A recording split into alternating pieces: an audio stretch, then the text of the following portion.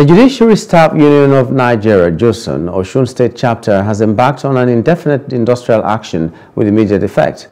The strike is coming on the heels of the protest on Monday and Tuesday by Osun JUSUN over the allegations of maladministration against the embattled Osun Chief Judge, Justice Oyebola Adepele Ojo.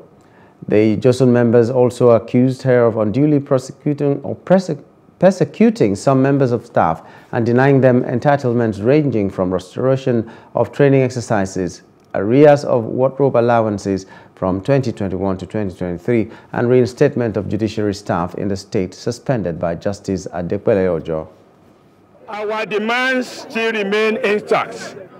One, all our members that were unlawfully suspended by the Honorable Chief Judge should be reinstated with immediate effect. By the Osun State government, for all categories of judiciary workers should be complemented. The attitude of the police this morning and the singular act of the Honorable Chief Judge, I, Comrade Oluwagbemiga Olakunle Eludire, the Chairman, Judiciary Staff Union of Nigeria, hereby declare that we should embark on industrial action.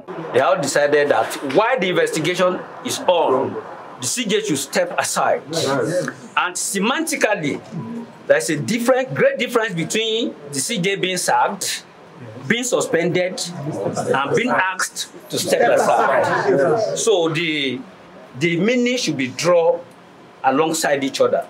Hello, hope you enjoyed the news. Please do subscribe to our YouTube channel and don't forget to hit the notification button so you get notified about fresh news updates.